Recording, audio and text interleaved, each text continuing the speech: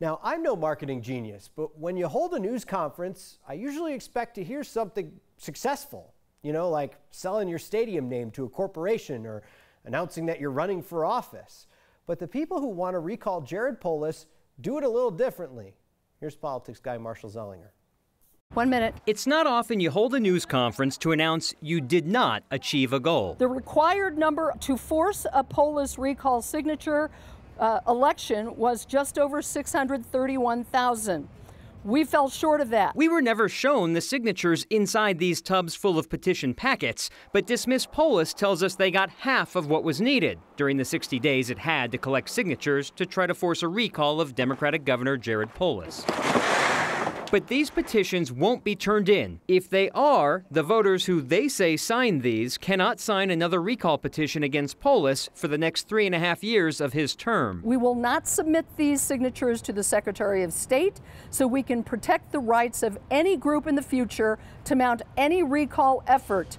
And you never know when there might be one. So what will Dismiss Polis do with the names and addresses collected on petitions they won't turn in? If you didn't do this for data mining, will you be shredding all of the documents behind you? Absolutely not. This information belongs to Dismiss Polis and Resist Polis PAC. I haven't even seen it. And no, we wouldn't shred it. And no Democrat and no leftist group would do so either. While Dismiss Polis spokeswoman Karen Cataline told me this wasn't about collecting information, she kind of said it was about collecting information. It's valuable to know who those people are. There's nothing illegal, nor should it be.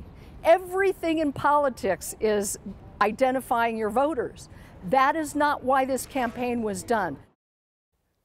In response, Governor Jared Polis called that a fuss and a sideshow. There are still active recalls against Democratic Senator Pete Lee from Colorado Springs. Those signatures are due Tuesday. A recall effort against Democratic Senator Brittany Pedersen from Lakewood. Those signatures are due in a week and a half. And a recall effort against Democratic Senate President Leroy Garcia from Pueblo. That still has more than a month of signature collection. I wonder if those are also not successful, if we'll have news conferences also.